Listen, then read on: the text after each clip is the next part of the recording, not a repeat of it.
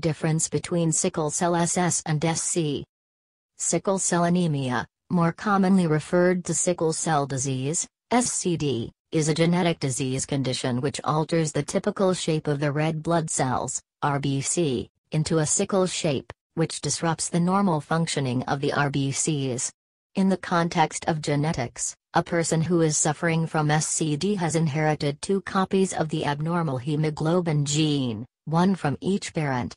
The hemoglobin gene is located on chromosome 11.